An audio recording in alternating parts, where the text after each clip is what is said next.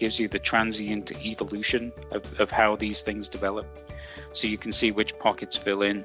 You start to get an idea of timing for when flow begins to abate in certain areas and how it propagates.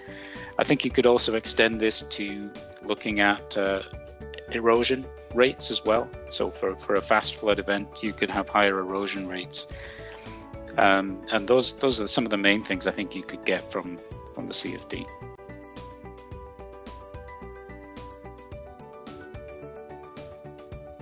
So the STL files that get written out, they're often of quite good quality, but you can have missing facets, you can have spikes and kind of unphysical elevations that come in.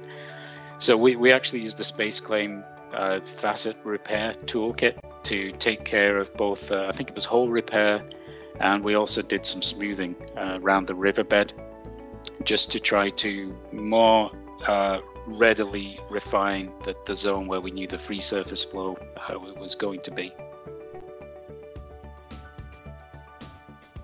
All you need from the STL file is just the ground map, basically. You don't need anything above and below. You can set in Fluent Meshing box size, so this box will encompass everything that you intend to have in your CFD domain. And that box basically cuts through the ground and it goes to the elevation extent that you want and the X and Y positions, so the length and width of the geometry.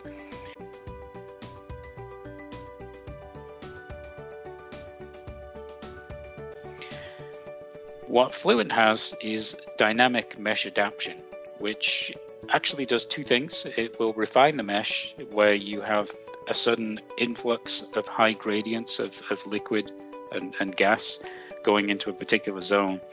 But the nice thing it does is it actually relaxes the mesh in areas where those high gradients have moved away, right? So as the flood is progressing downstream, the area where the mesh has to refine itself is changing time step by time step.